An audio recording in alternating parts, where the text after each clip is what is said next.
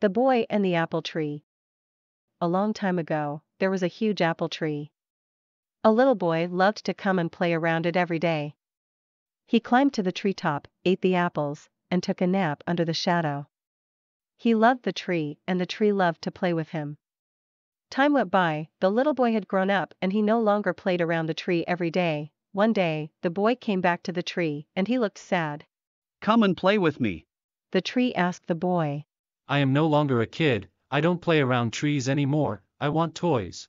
I need money to buy them. The boy replied. Sorry, but I don't have money, but you can pick all my apples and sell them. So, you will have money. The boy was so excited. He grabbed all the apples on the tree and left happily. The boy never came back after he picked the apples. The tree was sad. One day, the boy who now turned into a man returned, and the tree was excited. Come and play with me. The tree said. I don't have time to play. I have to work for my family. We need a house for shelter. Can you help me? Sorry, but I don't have any house. But you can chop off my branches to build your house. So the man cut all the branches of the tree and left happily. The tree was glad to see him happy, but the man never came back since then.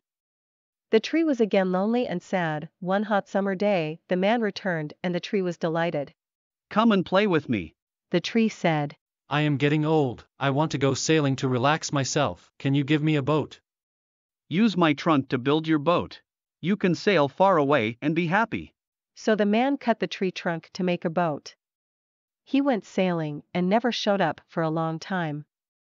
Finally, the man returned after many years. Sorry, my boy, but I don't have anything for you anymore. No more apples for you. The tree said. No problem, I do not have any teeth to bite. The man replied. No more trunk for you to climb on. I am too old for that now. I really cannot give you anything, the only thing left is my dying roots. I do not need much now, just a place to rest. I am tired after all these years. Good. Old tree roots are the best place to lean on and rest. Come sit down with me and rest. The man sat down and the tree was glad and smiled with tears. This is a story of everyone.